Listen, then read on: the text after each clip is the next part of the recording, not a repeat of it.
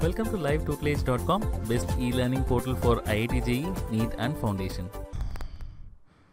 Hello students, in this video I will discuss about mole fraction. It is one of the units used to express the concentration of a solution. It is the number of moles of component present in the total moles of all components present in a solution.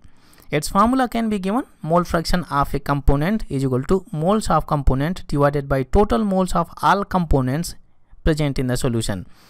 If in case we express mole fraction in terms of solute or solvent in a solution, then formula can be given: mole fraction of a solute is equal to moles of solute divided by total moles present in a solution, or moles of solute plus moles of solvent. Well, basically this unit is used in phase diagrams or in calculating vapor pressure of gas mixtures in Raoult's law. Another important fact about mole fraction is that total mole fraction of all components present in a solution is always unity, means 1. Let's say a solution has two components, solute and solvent, then total mole fraction of solute and solvent will be equal to 1. I can mention if solute is A and solvent is B in the solution, then relation we get XA plus XB is equal to 1. This is the relation we get from this fact. Well, now let me take you to a practice problems in which I will show you how you can calculate the mole fraction of a component in a solution. Well, the problem says that calculate the mole fraction of ethylene glycol. Its chemical formula is given in a solution containing 25% of ethylene glycol by mass. Here you can see that ethylene glycol is present by 25% and by mass. It means that 25 gram is the mass of ethylene glycol, and percentage, this component quantity is given in percentage, means total quantity of the solution is going to be 100 gram. Now we can calculate the quantity of solvent, water. Simply we can subtract 25 from 100. Here we have 100 minus 25 is equal to 75. This is the quantity of solvent, water present in the solution. Now we have to calculate mole fraction of solute. To calculate mole fraction, we need to know the moles of solute and solvent.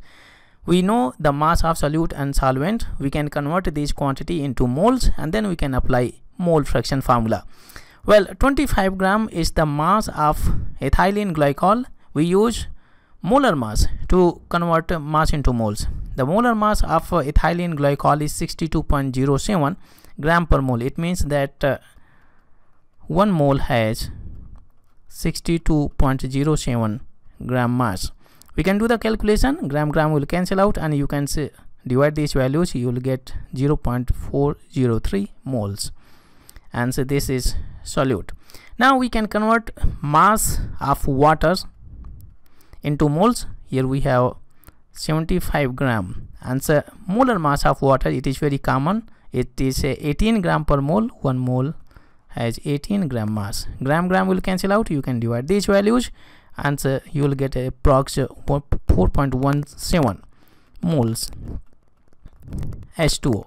Now we got the required data. Now we can apply mole fraction for ethylene glycol. Here we have mole fraction, symbol is X, and so I put here its chemical formula C2H6 and O2 is equal to moles of ethylene glycol.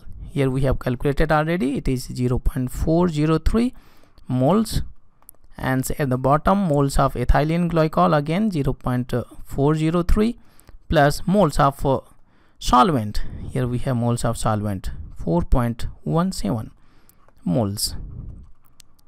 Same unit will cancel out. Here we have 0.403. At the bottom we can add up these values, 4.17 and 0.403. Here we have 375.4.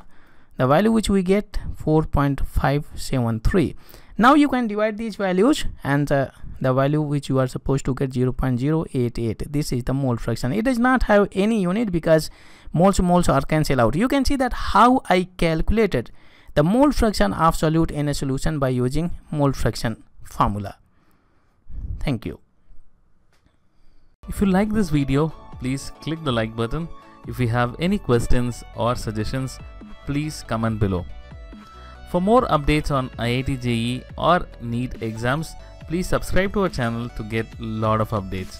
Support us by following us on Facebook and Twitter. To sharpen your skills, please try out our test series on LiveTutelage.com.